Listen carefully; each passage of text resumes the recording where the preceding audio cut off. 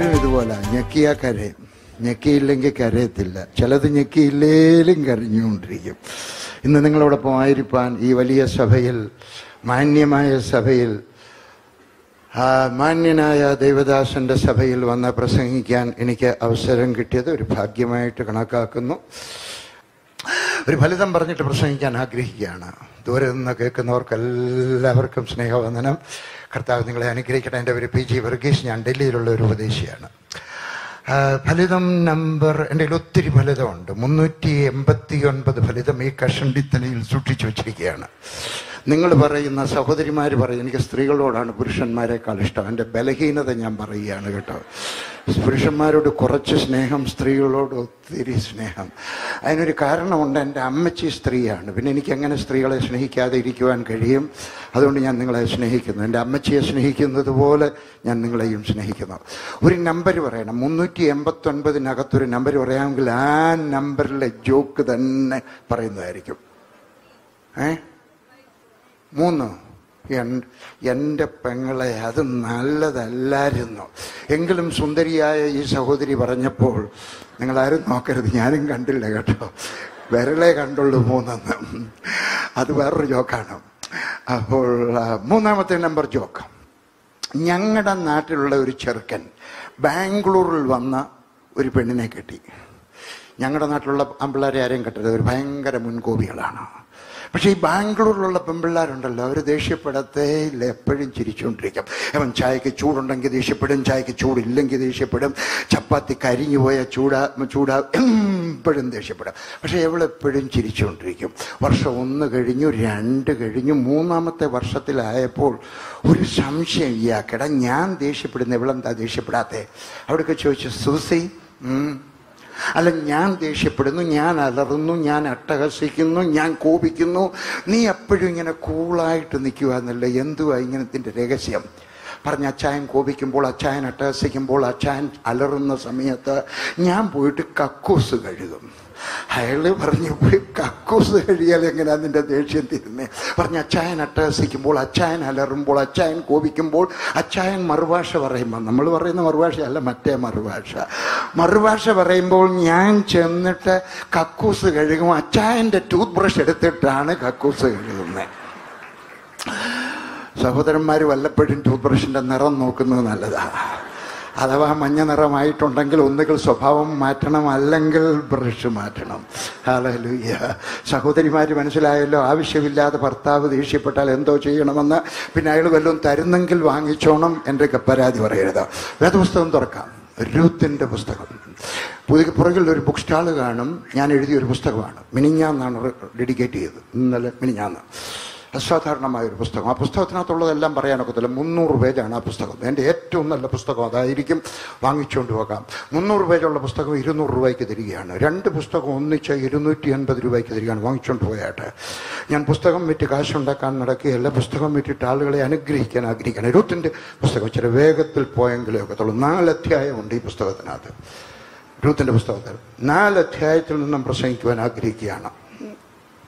1-ാം അധ്യായം 1-ാമത്തെ വാക്യം.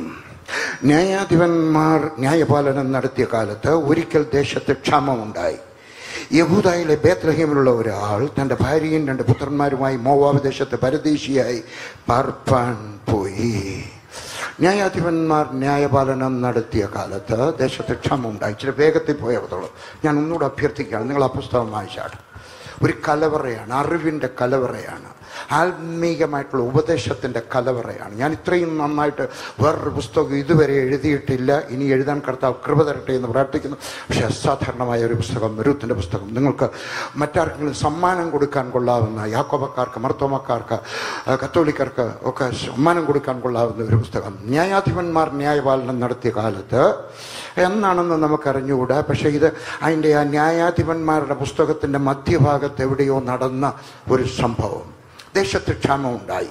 യഹൂദന്മാർ വിശ്വസിക്കുന്നത് പഴയ നിയമകാല ഉപദേശത്തിനനുസരിച്ച് ദേശത്ത് ക്ഷാമം ഉണ്ടായാൽ അതിനെന്തെങ്കിലും കാരണം, ഇസ്രായേൽ ജനം പാപം ചെയ്തതിൻ്റെ ശിക്ഷയാണ്. ചിലപ്പോൾ നമ്മുടെയും ജീവിതത്തിനകത്ത് പാപം വന്നു കഴിയുമ്പോൾ എവിടെയെങ്കിലും ഒരു ക്ഷാമം വരാം. ഇതിനകത്ത് ആരോഗ്യത്തിനകത്തൊരു ക്ഷാമം വരാം, പണത്തിനകത്തൊരു ക്ഷാമം വരാം, സമാധാനത്തിനകത്തൊരു ക്ഷാമം വരാം. ഞാൻ ഈ പറഞ്ഞതിൻ്റെ അർത്ഥം ആരോഗ്യത്തിനകത്തൊരു ക്ഷാമം ഉണ്ടായാൽ ശിക്ഷയാണെന്ന് വിചാരിക്കരുത്. പക്ഷെ ആണോ എന്ന് ചിന്തിക്കുന്നത് നല്ലതായിരിക്കും, അല്ലേ? കുടുംബസമാധാനത്തിൽ ക്ഷാമം ഉണ്ടായാൽ ഇത് ദൈവത്തിൻ്റെ ശിക്ഷയാണോ എന്ന് ചിന്തിക്കുന്നത് നല്ലതായിരിക്കും. ബിസിനസ് പൊളിഞ്ഞു പോയാൽ ഇത് ദൈവത്തിൻ്റെ ശിക്ഷയാണോ? ആകണമെന്നില്ല, അല്ലേ? പക്ഷെ ചിന്തിക്കുന്നത് നല്ലതായിരിക്കാം. അപ്പോൾ ഇസ്രായേൽ ജനം ഇവിടെ ഏതോ ഒരു പാപം ചെയ്തിട്ടാണ്. എന്താണ് പാപം ചെയ്തത്? ഇതാ എഴുതിയിരിക്കുന്നു. അതിൻ്റെ മുമ്പിലത്തെ വാക്യം, 1-ാം വാക്യത്തിൻ്റെ മുമ്പിലത്തെ വാക്യം, ന്യായാധിപന്മാരുടെ പുസ്തകം 21-ാം അധ്യായത്തിൻ്റെ അവസാനത്തെ വാക്യം 25. ആ കാലത്ത് ഇസ്രായേൽ രാജാവില്ലായിരുന്നു, ഓരോരുത്തരും തനിക്ക് ബോധിച്ചതുപോലെ നടന്നു. ദേശത്ത് രാജാവില്ലാതെ വന്നപ്പോൾ ഓരോരുത്തൻ തനിക്ക് തോന്നിയതുപോലെ നടന്നപ്പോൾ ക്ഷമ ഉണ്ടായി. ഇനി പറയുന്നത് കേട്ടാട്ടെ, ഒരു വീട്ടിന് രാജാവ് ഉണ്ടായിരിക്കണം, ഒരു സഭയ്ക്ക് രാജാവ് ഉണ്ടായിരിക്കണം, ഭരിക്കുന്ന രാജാവ് ഉണ്ടായിരിക്കണം, സ്നേഹത്തോടെ ഭരിക്കുന്ന രാജാവ് ഉണ്ടായിരിക്കണം, ഒരു ബിസിനസ്സിന് രാജാവ് ഉണ്ടായിരിക്കണം, ഒരു പഞ്ചായത്തിന് രാജാവ് ഉണ്ടായിരിക്കണം, ഒരു ഡിസ്ട്രിക്റ്റിന് രാജാവ് ഉണ്ടായിരിക്കണം, സഭയ്ക്ക്, സൺഡേ സ്കൂളിന്, സകലത്തിനും ഒരു ഓഫീസിന് രാജാവ് ഉണ്ടായിരിക്കണം. ഇനിയും പറയട്ടെ, സഹോദരന്മാരുടെ ചോദിക്കുന്നു, നിങ്ങൾ നിങ്ങളുടെ വീടിന്റെ രാജാവാണോ? ഞാനീ പറഞ്ഞ എന്ന് പറയണമെന്നല്ല, പക്ഷെ ഭരിക്കണം, സ്നേഹത്തോടെ ഭരിക്കണം. ഹല്ലേലൂയ. ഇല്ലെങ്കിൽ എന്തോ പറ്റും? ഓരോരുത്തരും തനിക്ക് ബോധിച്ചതുപോലെ നടക്കും. അമ്മ എവിടെ പോകുന്നെന്ന് ഒരു പിടിയില്ല, മൂത്ത മോൾ എവിടെയാന്ന് ഒരു പിടിയുമില്ല, മൂത്ത മോൾ എവിടെ പോകുന്ന ഒരു പിടിയില്ല, മോൻ എവിടെ പോകുന്നെന്ന് ഒരു പിടിയില്ല. എന്താ കാര്യം? ഓരോരുത്തരും തനിക്ക് ബോധിച്ചതുപോലെ നടന്നു.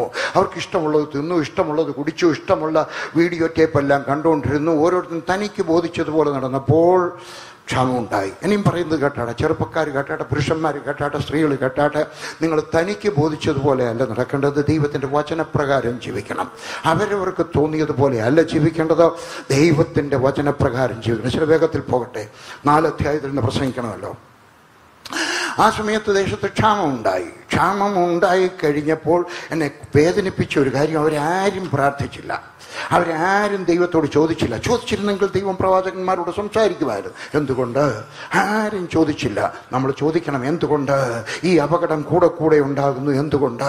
ഞങ്ങളുടെ വീട്ടിൽ ഇഷ്ടം പോലെ വരുമാനമുണ്ട്, പക്ഷേ 12-ാം തീയതി ഒരു സഹോദരി എൻ്റെ ഒക്കെ പറഞ്ഞാണ്, 12-ാം തീയതി ആകുമ്പോൾ ഞങ്ങളുടെ വീട്ടിൽ വന്ന രൂപ എല്ലാം തീർന്നു പോകും. ബാംഗ്ലൂരിലുള്ള ഒരു പെൺകുട്ടി എനിക്ക് എഴുതി, ഇവിടെ ഇല്ല, ഒരു പെൺകുട്ടി എനിക്ക് എഴുതി, എനിക്ക് നല്ല ശമ്പളം, 1 ലക്ഷത്തിലധികം ശമ്പളം, എൻ്റെ ഭർത്താവിന് നല്ല ശമ്പളം, ഞങ്ങൾക്ക് 2 പേർക്കും കൂടെ ഏകദേശം 2 ലക്ഷത്തിലധികം ശമ്പളമുണ്ട്, പക്ഷേ ഞങ്ങൾക്ക് 18 ലക്ഷം രൂപ കടമുണ്ട്. എന്താ കാര്യം? ദൈവത്തോട് ചോദിക്കണം, കർത്താവേ ഇതെന്തുകൊണ്ട് സംഭവിച്ചു? ആ സമയത്ത് ഇതാ 2 പേര് ഒരു മഹാപോഷത്വം കാണിക്കുന്നു. യഹൂദയിലെ ബേത്ലഹേമിലുള്ള ഒരാൾ, യഹൂദ അനുഗ്രഹിക്കപ്പെട്ടത്, രാജദണ്ഡ് കാലിനോടൊപ്പം മുട്ടിൻ്റെ അടുക്കൽ രാജദണ്ഡുള്ളവൻ, യാക്കോബിനാൽ അനുഗ്രഹിക്കപ്പെട്ടവൻ, ദൈവത്താൽ അനുഗ്രഹിക്കപ്പെട്ടവൻ, അവൻ്റെ കുടുംബത്തിലുള്ള ഒരു മനുഷ്യൻ, ബേത്ലഹേമിലുള്ള ഒരാൾ. ബേത്ലഹേം എന്നുള്ള വാക്കിൻ്റെ അർത്ഥം അപ്പക്കൊട്ട. നിങ്ങൾക്കറിയാമല്ലോ അല്ലേ? നല്ലൊരു ആശ്രയ ദൈവം നിങ്ങൾക്ക് തന്നിട്ടുണ്ട്. നിങ്ങൾ ഭാഗ്യവാന്മാരാണ്. എല്ലാ ദിവസവും നല്ല സന്ദേശങ്ങൾ നിങ്ങൾക്ക് കേൾക്കാം. വേദപുസ്തകത്തിനകത്ത് യഹൂദന്മാർക്ക് 2-3 കാര്യത്തിനകത്ത് വളരെ പ്രത്യേകതയുണ്ട്. ഒന്ന്, അവരുടെ പേര് നല്ലതായിരിക്കണം, അർത്ഥമുള്ള പേരായിരിക്കണം. യാക്കോബക്കാർക്ക് അങ്ങോട്ട് കാര്യമുണ്ട്. ഞാൻ എല്ലാ സഭയിലും ഉള്ള നല്ല കാര്യങ്ങൾ പഠിക്കുന്ന കൂട്ടത്തിൽ ചീത്ത കാര്യങ്ങൾ മാറ്റി വെക്കും, നല്ല കാര്യങ്ങൾ പഠിക്കും. എന്താണ് നല്ല കാര്യം? അവരൊരു പേരിടാമെങ്കിൽ നല്ല പേരിടും. കുട്ടു എന്നും പറഞ്ഞുകൊണ്ട് എന്ന് മാമോദിസ കൊടുക്കാൻ ചെന്ന് കഴിഞ്ഞാൽ യാക്കോബക്കാർ മാമോദിസ കൊടുക്കത്തില്ല, പേര് മാറ്റിക്കിട്ട് വരാൻ പറയും. കുര്യൻ എന്നാക്കിയാട്ടെ, വേറെ എന്തെങ്കിലും ആക്കിയാട്ടെ. ഞാൻ നിങ്ങൾക്കൊരു ഉപദേശം തരാൻ ആഗ്രഹിക്കുകയാണ്. നിങ്ങൾക്ക് ഇനിയും മക്കൾ ഉണ്ടാകുന്നെങ്കിൽ അവർക്ക് അർത്ഥമുള്ള ഒരു പേരിടണം. ഇന്നത്തെ ഒത്തിരി പേരുണ്ടെങ്കിൽ എന്തുവാ പേര്? കുക്കു, എന്തുവാ പേര്? ടുട്ടു, എന്തുവാ പേര്? മമ്മു, എന്തോ. പിന്നെ ഞാൻ വല്ലതും പറഞ്ഞ് ചീത്തയായി പോകും. മുടക്ക ഇന്ത്യയിൽ അങ്ങോട്ടേക്കുള്ളൊരു അബദ്ധം പറ്റി കേട്ടോ. അതുകൊണ്ട് ഞാൻ ഇച്ചിരി കെയർഫുള്ളാണ്. അതുകൊണ്ട് എന്തെങ്കിലും ഈ കിളിക്കാൻ പെട്ടി പോലുള്ള പേരുള്ള കാര്യമായിട്ട് പറയുകയാണ്, അർത്ഥമുള്ള ഒരു പേര്. നിങ്ങൾക്ക് അർത്ഥമുള്ള പേരൊന്നും അറിയാൻ വയ്യ എങ്കിൽ വർഗീസ് എന്നിട്ട് PG വർഗീസ് നിങ്ങളുടെ നല്ല പേരാണ്. വർഗീസ് എന്നുള്ള പേര് എനിക്ക് വലിയ ഇഷ്ടമാണ്. വർഗീസ് എന്നുള്ള പേരിൻ്റെ അർത്ഥം എന്താണെന്ന് അറിയാമോ?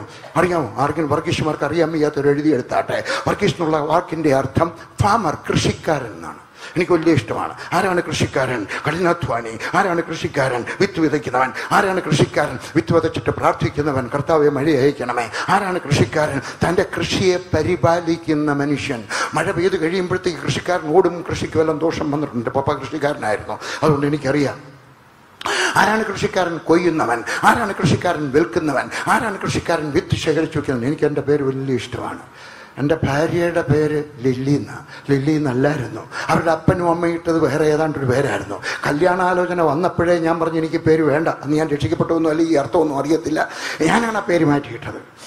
പാസ്പോർട്ടിനകത്ത് മാറ്റി, റേഷൻ കാർഡിനകത്ത് മാറ്റി, പരസ്യം ചെയ്ത് വെച്ച് മാറ്റി. നിങ്ങളുടെ പേര് നല്ലതല്ല എങ്കിൽ, ദുരർത്ഥമുള്ള പേരാണെങ്കിൽ ചിലരൊക്കെ ചോദിക്കും എന്തുവാ പേര്? നിശ. എൻ്റെ കൊച്ചൻ നിശ എന്ന് പറഞ്ഞു കഴിഞ്ഞാൽ ഇരുട്ടെന്നാണ്, രാത്രി എന്നാണ്. നിന്റെ പേര് സുപ്രഭാതം എന്നിട്ടാട്ടെ, ഹല്ലേലൂയ, ഗുഡ് മോർണിംഗ് എന്നിട്ടാട്ടെ, അർത്ഥമുള്ള ഒരു പേരിട്ടാട്ടെ. ചിലരുടെയൊക്കെ പേര് ചോദിച്ചു കഴിഞ്ഞാൽ എന്തുവാ പേര്? ജിൻ. ഇവിടെ ആരെങ്കിലും ഉണ്ടെങ്കിൽ നിങ്ങൾ പിണങ്ങരുത്, വീട്ടിൽ പോയിട്ട് പേര് മാറ്റണം. ജിൻ എന്ന് പറഞ്ഞ അർത്ഥം എന്തുവാ? ആരെങ്കിലും ഗൾഫുകാരുണ്ടോ? ജിൻ എന്ന് പറഞ്ഞ അർത്ഥം എന്താണ്? സാത്താൻ. ജിൻസി, സാത്താന്റെ മോള്, ജിൻമോൻ. നിങ്ങൾ പിണങ്ങിക്കോ? പിണങ്ങിയാലും സ്വത്രാഴ്ച ഇട്ടിട്ടേ പോകാം. എന്തുവാ പേര്? ബിന്ദു. ബിന്ദു എന്ന് പറഞ്ഞാൽ ഫുൾ സ്റ്റോപ്പ് എന്നാ. അത് കേരളത്തിലെ ട്രാൻസ്പോർട്ടാണ് അല്ലേ? Limited stop, non stop, full stop. കേരളത്തിലെ ട്രാൻസ്പോർട്ടാണ്. ഇല്ല, നല്ല അർത്ഥമുള്ള ഒരു പേര്. യഹൂദന്മാർക്ക് നിർബന്ധമാണ് എന്തെങ്കിലും പേരെടുത്താൽ അർത്ഥമുള്ള പേരായിരിക്കണം. രണ്ട്, അവരുടെ അക്കങ്ങൾക്കെല്ലാം അർത്ഥമുണ്ട്. ഒരു വീട് വെക്കുവാണെങ്കിൽ എത്ര ദിവസം കൊണ്ട് തീർക്കണം? ഒരു പാലം പണിയണമെങ്കിൽ എത്ര മാസം കൊണ്ട് തീർക്കണം? കൊയ്യുവാണെങ്കിൽ എത്ര ദിവസം കൊണ്ട് കൊയ്തിരണം? നിർബന്ധമാണ്. ഒന്നുകിൽ 3 ദിവസം, അല്ലെങ്കിൽ 7 ദിവസം, അല്ലെങ്കിൽ 30 ദിവസം, അല്ലെങ്കിൽ 3 മാസം, അല്ലെങ്കിൽ അങ്ങനെ അവർക്ക് കണക്കാണ്. മൂന്നാമത്തെ ഒരു കാര്യം, അത് അധികം പേർക്കും അറിയാൻ വയ്യാത്തൊരു കാര്യമാണ്, വേദപുസ്തകത്തിനകത്തില്ല. ഇന്ന് നിങ്ങൾ ഇസ്രായേലിൽ പോകാമെങ്കിൽ, ഇസ്രായേലിൽ പല പ്രാവശ്യം പോകാനുള്ള ഭാഗ്യം എനിക്ക് കർത്താവ് തന്നിട്ടുണ്ട്. തീർത്ഥയാത്ര പോവുകയല്ല, വേദപുസ്തകം പഠിക്കാനും പഠിപ്പിക്കാനും പോവുകയാണ്. അല്ല, തീർത്ഥയാത്രയല്ല, ആരും തെറ്റിദ്ധരിക്കരുതിന്. അവരുടെ യഹൂദന്മാരുടെ വീടുകൾ ഇന്നും അവിടെ ചെന്ന് കഴിഞ്ഞാൽ അവിടുത്തെ വീടിൻ്റെ പണി മുഴുവൻ തീർക്കത്തില്ല. ഒരു ഭിത്തി എവിടെയെങ്കിലും, ഒന്നും അല്ലെങ്കിൽ അടുക്കളയുടെ അപ്പുറത്തെ കക്കൂസിൻ്റെ അവിടുത്തെ ഒരു ഭിത്തിയെങ്കിലും പകുതി പണിതിട്ടേക്കും. എന്താ അതിൻ്റെ അർത്ഥമെന്ന് അറിയാമോ?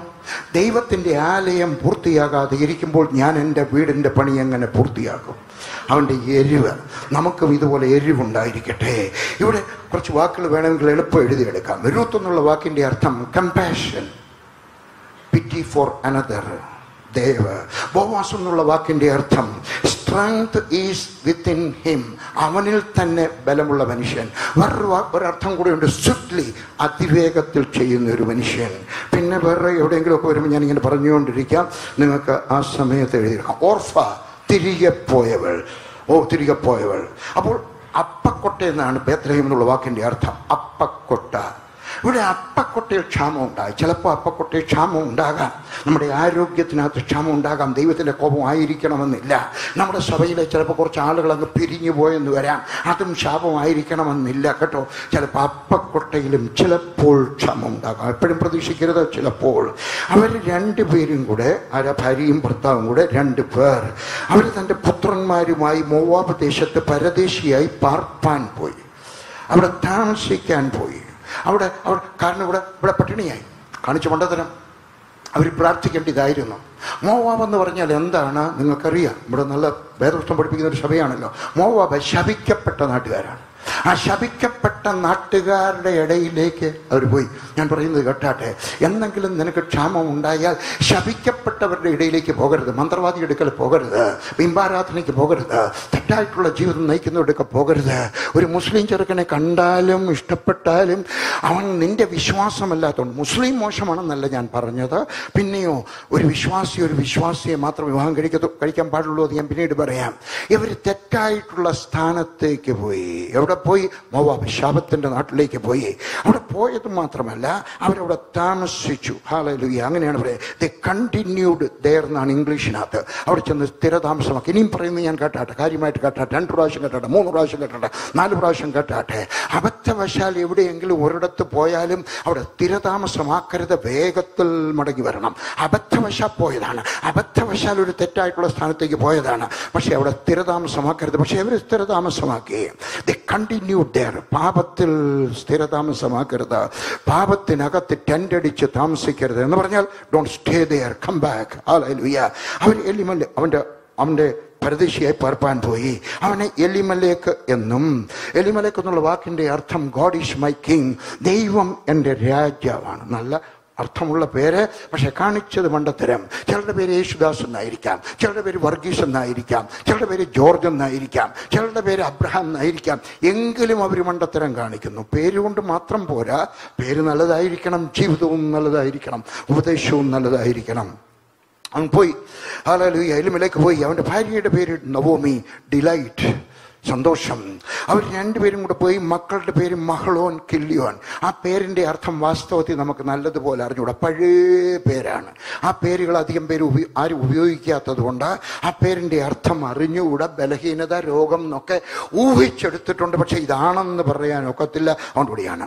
ഹല്ലേലൂയ. അവർ മോവാബ് ദേശത്ത് എന്ന് അവിടെ താമസിച്ചു. ദേ കണ്ടിന്യൂ ദെയർ, അവിടെ താമസിച്ചു. വീണ്ടും പറയുന്നു, അബദ്ധവശാൽ തെറ്റായിട്ടുള്ള സ്ഥാനത്തേക്ക് പോയാൽ അവിടെ സ്ഥിരതാമസമാക്കരുത്, അവിടെ താമസിച്ചു. കാരണം എന്താ, അവിടെ സൗകര്യങ്ങളൊക്കെ ഉണ്ട്, നല്ല സിനിമാ തിയേറ്റർ ഉണ്ട്, വൈകുന്നേരം കളിക്കാൻ പോകാനൊക്കെ ഉള്ള നല്ല കൂട്ടുകാരുണ്ട്, നല്ല പെമ്പിൾ. ഞാൻ പറയത്തില്ല, മോശമല്ലേ അല്ലേ ദൈവദാസൻ ഇങ്ങനെ പ്ലാറ്റ്ഫോമിൽ നിന്ന് പറയുന്നത്. ഇങ്ങനെയൊക്കെ ഉള്ള സൗകര്യം പറയുന്നത് കേട്ടോ, ചെറുപ്പക്കാരൊക്കെ പറയുകയാണ്. ഇതൊക്കെ ഉള്ളിടത്ത് സ്ഥിരതാമസമാക്കരുത് കേട്ടോ. അവരോട് സ്ഥിരതാമസമാക്കി. എന്ത് സംഭവിച്ചു? അങ്ങനെ ഉള്ളത് സ്ഥിരതാമസമാക്കിയത് കൊണ്ട് ഹല്ലേലൂയ, അവരുടെ ഭർത്താവായ എലിമലേക്ക് മരിച്ചു.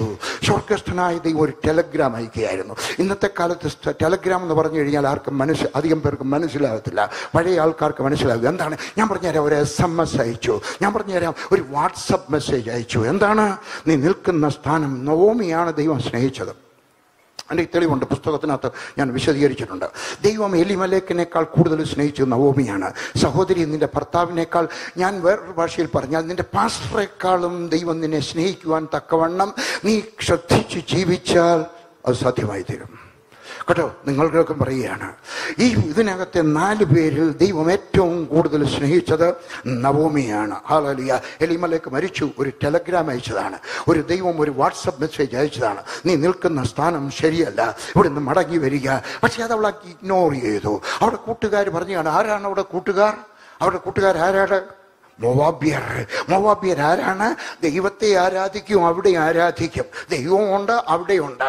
ഇതെല്ലാം ഹല്ലേലൂയ. തെറ്റായിട്ടുള്ള കൂട്ടുകാർ നിനക്ക് തെറ്റായിട്ടുള്ള ഉപദേശം പറഞ്ഞു തരും. ആരായിരിക്കണം നിന്റെ കൂട്ടുകാർ? Friends and അക്വിൻറ്റൻസ്, പരിചയക്കാരും സ്നേഹിതരും. ആരാണ് പരിചയം? എനിക്ക് വേണ്ട മോനെ, കുഞ്ഞെ, വേണ്ട, താങ്ക് യു, കുടിച്ചതായിട്ട് സ്വീകരിച്ചിരിക്കുന്നു. ആരാണ് സ്നേഹിതർ? ഉറ്റ സ്നേഹിതർ. പരിചയക്കാരാണ്? നിങ്ങളുടെ ഓഫീസിലുള്ളവർ. വിശ്വാസികൾ മാത്രമായിരിക്കണം നിങ്ങളുടെ സ്നേഹിതർ. My friend. അതും വിശുദ്ധിയുള്ളവരായിരിക്കണം. എൻ്റെ വീട്ടിൽ, എൻ്റെ ഓഫീസ് മേളിൽ, താമസം താഴെ. പണ്ട് അങ്ങനെയായിരുന്നു. എൻ്റെ ഓഫീസിൽ പല ദൈവദാസന്മാർ വരും. പ്രൈസ് ദ ലോർഡ്, ഇരുന്നാട്ടെ, ചായ വേണോ കാപ്പി വേണോ, കർത്താനം പറഞ്ഞു കഴിയുമ്പോൾ അമ്മാമ്മ എന്തിയെ താഴെയുണ്ട്, ഒന്ന് കാണണമല്ലോ. അമ്മമ്മ ബിസിയ. വിശുദ്ധ ജീവിതം ഇല്ലാത്ത ഒരാളിനെ ഞാൻ എൻ്റെ വീട്ടിൽ കൊണ്ടുപോകത്തില്ല. പാസ്റ്ററായിരിക്കാം, അല്ലെങ്കിൽ പോസ്റ്റർ ആയിരിക്കാം, എനിക്ക് അറിഞ്ഞൂടാ. ചിലർക്ക് പഞ്ചാബികളൊക്കെ അങ്ങനെ പറയും, പാസ്റ്റർ പോസ്റ്റർ ആയ ചായപ്പിലാവ്. പാസ്റ്റർ എന്ന് പറയുന്നത് വിശുദ്ധനായ ഒരു മനുഷ്യനായിരിക്കണം. വേദപുസ്തകം കൊണ്ട് നടന്നാൽ മാത്രം പോരാ കേട്ടോ. അതുകൊണ്ട് ഈ മനുഷ്യൻ പറഞ്ഞാണ്, കൂട്ടുകാർ പറഞ്ഞാണ്, എല്ലാവരുടെ വീട്ടിലും മരണം ഉണ്ടാകും കേട്ടോ, അതുകൊണ്ട് സാരമൊന്നുമില്ല. എൻ്റെ ഭർത്താവിന് 45 വയസ്സായില്ലയോ, അതുകൊണ്ട് അങ്ങ് ചത്തുപോയത്. അവൾ വിചാരിച്ചു ശരിയല്ലയോ, അവളവിടെ കണ്ടിന്യൂ ദെയർ. ആ സമയത്ത് എന്ത് പറ്റി സംഭവിച്ചു? മൂത്ത മകൻ മരിച്ചു. ദൈവം 2ാമത്തെ വാട്സപ്പ് മെസ്സേജ് അയക്കുകയായിരുന്നു. നവോമി, നീ നിൽക്കുന്ന സ്ഥലം ശരിയല്ല, മടങ്ങി വരിക. ഇനിയും പറയുന്നത് കേട്ടാട്ടെ. അതും ഇഗ്നോർ ചെയ്തു. കൂട്ടുകാർ പറഞ്ഞു, അതും സാധാരണമായിരുന്നു. അവന് ഇച്ചിരി രോഗിയൊക്കെ അല്ലായിരുന്നു, അവന് ഇച്ചിരി ബലഹീനല്ലായിരുന്നു, അതുകൊണ്ടല്ലേ നീ അവൻ്റെ പേര് അങ്ങനെ ഇട്ടത്. അതുകൊണ്ട് സാരമില്ല. അവൾ അതും ഇഗ്നോർ ചെയ്തു. ദൈവം നിനക്ക് ടെലഗ്രാം അയക്കുമ്പോൾ, ദൈവം നിനക്ക് വാട്സപ്പ് മെസ്സേജ് അയക്കുന്ന സമയത്ത്, ദൈവം നിനക്ക് കൺവിൻസ് ചെയ്യുന്ന സമയത്ത് ഇഗ്നോർ ചെയ്യരുത്. ആ സമയത്ത് ദൈവം 3ാമത്തെ മരണവും ആ വീട്ടിൽ കൊടുത്തു. 3ാമത്തെ ടെലഗ്രാം. ഹല്ലേലൂയ. ഇനിയും പറയുന്നു കേട്ടാട്ടെ, ദൈവത്തെ നിർബന്ധിക്കരുത്. ദൈവത്തിന് നിന്നെ 3ാമതും ടെലഗ്രാം അയക്കാൻ. Don't force him to send you A reminder for the 3rd time. WhatsApp message കൂടെ ദൈവം അയക്കുവാൻ അവന് ഇഷ്ടമുണ്ടായിട്ടല്ല, പിന്നെയോ നവോമി നിന്നെ സ്നേഹിക്കുന്നതിനാൽ, നിന്നെ വേദനിപ്പിക്കുന്നത് നിന്റെ നന്മയ്ക്കായിട്ട്. നവോമി നിന്നെ സ്നേഹിക്കുന്നതിനാൽ അവൻ ടെലഗ്രാം വീണ്ടും വീണ്ടും അയച്ചതാണ്. ഹല്ലേലൂയ. 3-ാമത്തെ പ്രാവശ്യം വാട്സപ്പ് മെസ്സേജ് കിട്ടിയപ്പോൾ അവൾക്ക് മനസ്സിലായി, ഞാൻ നിൽക്കുന്ന സ്ഥാനം ശരിയല്ല, ഞാൻ മടങ്ങിപ്പോയേ ഒക്കത്തുള്ളൂ. ഇതാ അവിടെയുള്ളവർക്ക് നല്ല സമൃദ്ധി. ഇപ്പോഴല്ല മഴ പെയ്തിട്ട് കുറേ ഏറെ നാളായി. എൻ്റെ തെളിവുണ്ട്, പുസ്തകത്തിനകത്ത് ഞാൻ വിശദീകരിച്ചിട്ടുണ്ട്. അതിനകത്ത് അവിടെ മഴ പെയ്തിട്ട് ഒത്തിരി നാളായി. അവിടെ സമൃദ്ധിയായിട്ട് ആഹാരം കഴിക്കുന്നു. ഇവിടെ ഇതെനിക്ക് മരണം മാത്രമേ ഉള്ളൂ, എനിക്ക് വിലാപം മാത്രമേ ഉള്ളൂ, മടങ്ങിപ്പോകണം. അവൾ എഴുന്നേറ്റു. വേഗത്തിൽ പറഞ്ഞു പോകട്ടെ, ഞാൻ വാക്യം വായിക്കുന്നില്ല. അവൾ എഴുന്നേറ്റിട്ട് മരുമക്കളെ വിളിച്ചു പറഞ്ഞു, മരുമക്കളെ നിങ്ങൾ ഇനി വന്നാട്ടെ. ഒരുത്തിയുടെ പേര് ഓർഫ, രണ്ടാമത്തവളുടെ പേര് രൂത്ത്. ഒരു ചോദ്യം ചോദിക്കാൻ പോവാ, മറുപടി പറയാമെങ്കിൽ ഞാൻ എന്തെങ്കിലും ഒരു സമ്മാനം തരാം, ശരിയായിട്ടുള്ള മറുപടി. ഇതിനകത്തെ മൂത്ത മരുമോള് ആരാ? അവർക്ക് എല്ലാവർക്കും അറിയാം. മൂത്ത മരുമോള് ആരാണ്? സഹോദരന്മാര്. ഓർപ്പ. സഹോദരിമാർക്ക് ആർക്കെങ്കിലും എതിരഭിപ്രായമുണ്ടോ? ഇല്ല. എൻ്റെ കർത്താവേ, എൻ്റെ പേന സൂക്ഷിച്ചതിനായിട്ട് സ്തോത്രം. മൂത്ത മരുമോള് ഓർപ്പ അല്ല, മൂത്ത മരുമോള് രൂത്താണ്. എൻ്റെ പുസ്തകം വായിച്ചാൽ മതി. അയ്യോ, ഇതിനകത്തുണ്ട്, 4-ാം അധ്യായത്തിനകത്തുണ്ട് കേട്ടോ. ഹല്ലേലൂയ. പോട്ടെ, നമ്മളങ്ങനെ ഞാനും അങ്ങനെ പഠിച്ചു വെച്ചിരുന്നത്. പുസ്തകം എഴുതിക്കൊണ്ട് വന്നപ്പോഴാണ് ഞാൻ കാര്യമായിട്ട് മനസ്സിലാക്കുന്നത്. ഹല്ലേലൂയ. പുസ്തകം എഴുതുന്നുള്ള വേദപുസ്തകം പഠിക്കുന്ന സമയത്ത്. അതുകൊണ്ട് 2 മരുമക്കളെയും വിളിച്ചിട്ട് പറഞ്ഞു, ഓർഫ, രൂത്ത്. അങ്ങനെ പറയാനൊരു കാര്യമുണ്ട്. ആദ്യം റോഫാണ് നമ്മൾ വിചാരിക്കാനും കാരണമുണ്ട്. എൻ്റെ പുസ്തകം വായിച്ചാട്ടെ. പുസ്തകത്തിൽ പബ്ലിസിറ്റിക്ക് പറയുകയല്ല, നിങ്ങളുടെ അനുഗ്രഹത്തിന് പറയുകയാണ്. അതുകൊണ്ട് വിളിച്ചുമച്ച് പറഞ്ഞു, ഞാൻ എൻ്റെ നാട്ടിലേക്ക് തിരികെ പോകണം. എവിടത്തേക്ക് പോകുന്നു? അപ്പക്കൊട്ടയിലേക്ക് പോകുന്നു. ഞാൻ നടന്നു പോകാൻ പോവാ. എന്തുമാത്രം ദൂരം ഉണ്ടെന്നറിയാമോ? ബേത്ലഹേമിൽ നിന്നും മോവാബിൻ്റെ ബോർഡറിലേക്ക് 100 കിലോമീറ്ററാണ്. 100 കിലോമീറ്റർ, ഏകദേശം 150 കിലോമീറ്റർ. ബോർഡറിൽ ചെന്ന് നീങ്ങാണത്തിൽ അകത്തോട്ട് കയറി കാണും. 150 കിലോമീറ്റർ അകത്തോട്ട് കയറി കഴിഞ്ഞപ്പോൾ അവൻ നടന്നു പോകാൻ പോവാണ്. അപ്പം മൂത്തോളും രണ്ടാമത്തോളും കൂടി രണ്ടും നല്ല മരുമക്കളായിരുന്നു. ചിലരൊക്കെ വിചാരിക്കുന്നത് ഓർപ്പ മോശമായിരുന്നു. അല്ല, രണ്ടുപേരും നല്ല മരുമക്കളായിരുന്നു. രണ്ടുപേരും നെഞ്ചത്തടിച്ച് കരഞ്ഞു. അമ്മയെ കെട്ടിപ്പിടിച്ച് ഉമ്മ കൊടുത്തു. ഞങ്ങൾ പോകത്തില്ല, നിന്റെ കൂടെ വരികയാണ്. അമ്മ പറഞ്ഞു, ഒരു കാര്യം ചെയ്യുമ്പോൾ നിങ്ങൾ വന്നു കഴിഞ്ഞ് ഞങ്ങൾ വരരുത്, എന്നെ ദുഃഖിപ്പിക്കാൻ. ഈ അമ്മായിമ്മയും നല്ലവളായിരുന്നു, മരുമക്കളെ സ്നേഹിച്ചു. സാധാരണ അമ്മായിമ്മ, ഞങ്ങളുടെ നാട്ടിലെ കാര്യം പറയാ കേട്ടോ, മോൻ മരിച്ചു കഴിയുമ്പം മരുമോളോടുള്ള സ്നേഹത്തിന് ഇച്ചിരി കുറവ് വരും. നിങ്ങളുടെ ഇവിടുത്തെ അല്ല, ബാംഗ്ലൂരിലെ അല്ല, ഞങ്ങളുടെ നാട്ടിൽ. പക്ഷെ ഈ അമ്മായിയമ്മയ്ക്ക് മാമക്കൾ മരിച്ചു കഴിഞ്ഞിട്ടും മരുമക്കളോട് സ്നേഹം. മരുമക്കളും ബാംഗ്ലൂരുകാരായിരുന്നു കേട്ടോ. അവർക്കും അമ്മായിമ്മയോട് സ്നേഹം. ഭർത്താവ് മരിച്ചിട്ടും അമ്മായിമ്മയോട് വേറെ ആരും പോകത്തില്ല. എവിടത്തേക്കാണ് പോകുന്നത്? അന്യനാട്ടിൽ. അവിടെ ചെന്ന് കഴിഞ്ഞാൽ വീടുണ്ടോ, അവിടെ ചെന്നാൽ ജീവിത സൗകര്യങ്ങളുണ്ടോ, ഇതൊന്നും അറിയത്തില്ല. But they were stepping in to uncertainty. അവർ പോകാനായിട്ട് തയ്യാറായി. അമ്മായിമ്മ ഒരു പ്രശ്നം കൂടെ പറഞ്ഞു, മക്കളെ നിങ്ങൾ എന്നെ വേദനിപ്പിക്കരുത് കേട്ടോ. നിങ്ങൾ എൻ്റെ കൂടെ വന്നു കഴിഞ്ഞാൽ നിങ്ങളുടെ കല്യാണം ഇനിയും നടക്കുമെന്ന് തോന്നുന്നില്ല. എൻ്റെ വയറ്റിനകത്ത് ഇനിയും പിള്ളേരുണ്ടോ? അവൾ പറയുകയാണ്, അഥവാ എനിക്ക് കല്യാണം കഴിക്കാൻ ഒരു ആശയുണ്ടായിട്ട്, അടിവരയിട്ട് കേട്ടാട്ടെ, ആശയുണ്ടായാൽ. ഒരു സ്ത്രീക്ക് ആശയുണ്ടാകാം വിവാഹം കഴിക്കാൻ, ഒരു പുരുഷന് ആശയുണ്ടാകാൻ വിവാഹം കഴിക്കാൻ 2 കാരണങ്ങൾ കൊണ്ടുണ്ടാകാം. ഒന്ന്, ശാരീരികമായ ആശ, തെറ്റല്ല, ദൈവം തന്നതാണ്. 2, സാഹചര്യത്തിൻ്റെ എന്നെ നോക്കുന്നതാരാണ്. ആ സ്ത്രീ പറയാൻ, ഞാൻ ഒരു കാര്യം ചോദിക്കട്ടെ, നിങ്ങളുടെ മരുമോക്ക് അല്ലെങ്കിൽ നിങ്ങളുടെ വീട്ടിൽ ഒരു കൊച്ചിന്, ഒരു സ്ത്രീ വിധവയായിപ്പോയി, ആ കൊച്ചിന് വിവാഹം കഴിക്കണമെന്ന് ആഗ്രഹമുണ്ടെങ്കിൽ സന്തോഷത്തോടെ നിങ്ങൾ ആലോചിച്ച് വിവാഹം നടത്തി കൊടുക്കുമോ? ഒത്തിരി പേരും തുടങ്ങും, അതിൻ്റെ ആവശ്യമില്ല. ഇനിയും പറയുന്നത് കേട്ടോ, എൻ്റെ വേദപുസ്തകം അനുസരിച്ച്, ഞാൻ ചെയ്തിട്ടാ പറയുന്നത്, എൻ്റെ വേദപുസ്തകം അനുസരിച്ച് ഒരു വിധവയുണ്ടായാൽ അവിടെ കല്യാണം ആലോചിക്കാൻ തീരുമാനിക്കും. അവൾക്ക് വേണ്ടെന്ന് പറഞ്ഞാൽ വേണ്ട, അല്ലെങ്കിൽ നടത്തി കൊടുക്കാൻ ആലോചിക്കണം. അവൾ പറഞ്ഞു, അമ്മായിമ്മ പറഞ്ഞു, എനിക്ക് ആശയുണ്ടായിട്ട് ഞാനൊരു വിവാഹം നടത്തി ഇനിയൊരു കുഞ്ഞാൽ. കാരണം അന്നത്തെ കാലത്ത് മോശയ്ക്ക് കൊടുത്ത കൽപ്പന, പുറപ്പാട് പുസ്തകത്തിനകത്തെ കൽപ്പനയാണ്, ഒരിടത്തൊരു സ്ത്രീക്ക് കുഞ്ഞുങ്ങളിൽ, ഒരു പുരുഷൻ മരിക്കുമ്പോൾ കുഞ്ഞുങ്ങളില്ല എങ്കിൽ അവിടെ അനുജൻ കല്യാണം. ചേട്ടനല്ല, കാരണം ചേട്ടന് വേറെ ഭാര്യയുണ്ട്. അതുകൊണ്ട് അനുജൻ അവളെ കല്യാണം കഴിക്കണം, അവൾക്കൊരു കുഞ്ഞിനെ കൊടുക്കണം, ആ കുഞ്ഞ് ചേട്ടൻ്റെ പേരിലായിരിക്കണം. അപ്പൊ ഈ അമ്മ പറയുകയാണ്, എനിക്കൊരു വിവാഹം കഴിക്കാൻ ആഗ്രഹമുണ്ടായി, ഞാൻ വിവാഹം കഴിച്ചു കഴിഞ്ഞാൽ അതുവരെ കാത്തിരിക്കാനൊക്കെ 10-30 വർഷം നിങ്ങൾ കാത്തിരിക്കുമോ? അത് കേട്ട് കഴിഞ്ഞപ്പോൾ ഓർപ്പ പറഞ്ഞു, അതുവരെ അവൾ പോകാൻ തയ്യാറായിരുന്നു, അതുവരെ അമ്മയെ കെട്ടിപ്പിടിച്ച് നിൽക്കുക, ഞാൻ വിടത്തില്ല, ഞാൻ അമ്മയുടെ കൂടെ വരിക. പക്ഷെ പറഞ്ഞു, മോളെ നീ എൻ്റെ കൂടെ വന്നു കഴിഞ്ഞാൽ എനിക്കൊരു കുഞ്ഞുണ്ടാക്കുന്നവരെ നിങ്ങൾ കാത്തിരിക്കും. അത് കേട്ടില്ല, ഓ കല്യാണം നടക്കത്തില്ലയോ, എന്നാൽ ഗുഡ് ബൈ, ഞാൻ ഖർവാപ്പസിയിൽ പോവുകയാണ്. കാര്യസാധ്യമുണ്ടെങ്കിൽ അമ്മായിയമ്മയുടെ കൂടെ, കാര്യസാധ്യം ഇല്ല എങ്കിൽ നിങ്ങളുടെ ദൈവത്തെ എനിക്ക് വേണ്ട, ഞാൻ വീട്ടിൽ പോയിരുന്നു പ്രാർത്ഥിച്ചോളാം. ഖർവാപ്പസി, ഓർപ്പ ഖർവാപ്പസിയിലേക്ക് മടങ്ങിപ്പോയി. ഞാൻ നിങ്ങളുടെയൊക്കെ പറയുന്ന ഉപദേശം കേട്ടാട്ടെ, ഓർപ്പായെ ഞാൻ വിളിച്ചൊരു ചോദ്യം ചോദിക്കാൻ ആഗ്രഹിക്കുകയാണ്. ഓർപ്പ, ഞാനൊരു ചോദ്യം ചോദിക്കാൻ ആഗ്രഹിക്കുന്നു, നിനക്ക് രണ്ടാമതൊരവസരം കിട്ടിയാൽ നീ മടങ്ങിപ്പോകുമോ? ഓർപ്പ പറയും, ഇല്ല, ഞാൻ രൂത്തിനെ പോലെ എൻ്റെ അമ്മായിയമ്മയുടെ കൂടെ വാഗ്ദത്ത ദേശത്തേക്ക്, ബേത്ലഹേമിലേക്ക്, ദൈവത്തിൻ്റെ ഭവനത്തിലേക്ക് പോകും, ഞാൻ മടങ്ങിപ്പോകത്തില്ല. എൻ്റെ ശബ്ദം കേൾക്കുന്ന സഹോദരന്മാർ ശ്രദ്ധിക്കണം, നിങ്ങൾ വന്നത് വേറൊരു സമൂഹത്തിൽ നിന്നായിരിക്കാം. എൻ്റെ ശബ്ദം കേൾക്കുന്ന സഹോദരിമാർ ശ്രദ്ധിക്കണം, നിങ്ങൾ വന്നത് വേറൊരു സമൂഹത്തിൽ നിന്നായിരിക്കാം, വേറൊരു സമുദായത്തിൽ നിന്നായിരിക്കാം, വേറൊരു സഭാവിഭാഗത്തിൽ നിന്നായിരിക്കാം. പക്ഷേ നിങ്ങൾ ബേത്ലഹേമിൽ നിന്നും ഒരിക്കലും ഖർവാപ്പസിയിലേക്ക് മടങ്ങിപ്പോകരുത്. ലോകം എന്തെല്ലാം തരാമെന്ന് പറഞ്ഞാലും, നിങ്ങൾക്ക് എന്തെല്ലാം ലാഭമുണ്ടായാലും, നിങ്ങൾക്ക് എന്തെല്ലാം നഷ്ടമുണ്ടായാലും ഖർവാപ്പസി പോകരുത്, ഖർവാപ്പസിയിൽ പോകരുത്. ഞാൻ അനേകം പേരെ കണ്ടിട്ടുണ്ട്, അവർ സത്യം ചെയ്ത് പറയും, ഒരിക്കലും പോകത്തില്ല.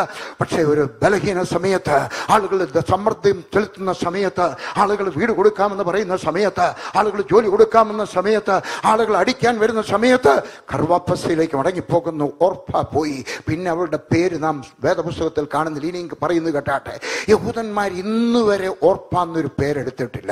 യൂദ എന്നുള്ള പേരുണ്ട്, വേറെ പല പേരുകളും ഉണ്ട്. പക്ഷേ ഓർപ്പ എന്നൊരു പേരിൽ എന്താ കാര്യം? ഖർവാപ്പസിയിൽ പോയവൾ. ഞാൻ നിങ്ങളുടെ പറയുന്നു, ഇതാ ഞാനൊരു ചേതാവണി, ഇതൊരു വാണിംഗ് ആയിട്ട് തരികയാണ്. ഒരിക്കലും ഖർവാപ്പസിയിൽ, ലോകം എന്തെല്ലാം തരാമെന്ന് പറഞ്ഞാലും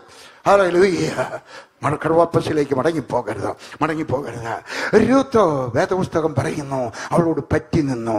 അമ്മായിമ്മയെ പിടിച്ചിട്ട്, നിങ്ങൾ പല പ്രാവശ്യം കേട്ടുള്ളതുകൊണ്ട് ആ ഭാഗം ഞാൻ അങ്ങ് വിടുകയാണ്. അമ്മായിമ്മ കെട്ടിപ്പിടിച്ചുകൊണ്ട് അവൾ 4-5 കാര്യങ്ങൾ പറയുന്നു. നിന്റെ ജനം എൻ്റെ ജനം, ഞാൻ നിന്നെ വിട്ട് ഒരു കാലത്തും പിരിയത്തില്ല. നീ എവിടെ പോയി താമസിച്ചാൽ ഞാൻ അവിടെ താമസിക്കും, നീ എവിടെ ചാവുന്നു ഞാൻ അവിടെ ചാവും.